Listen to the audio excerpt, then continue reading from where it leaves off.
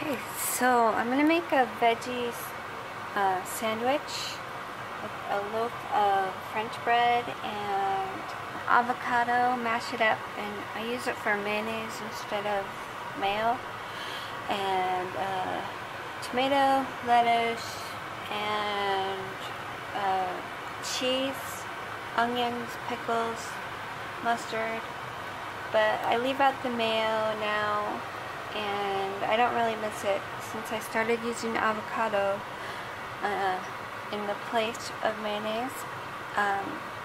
I find it's actually much more enjoyable.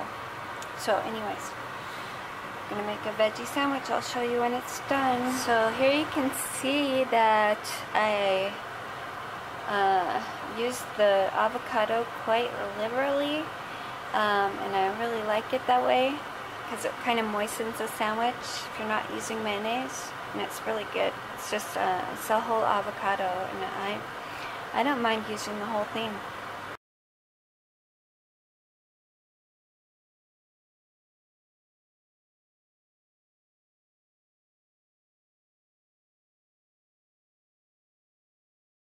Okay, it's all done now, and the challenge is going to be to close the sandwich now because it's so big, and I love these really big, Subway type of sandwiches. They're so good, and it's just hard to close them, and they get a little messy, but they're worth it.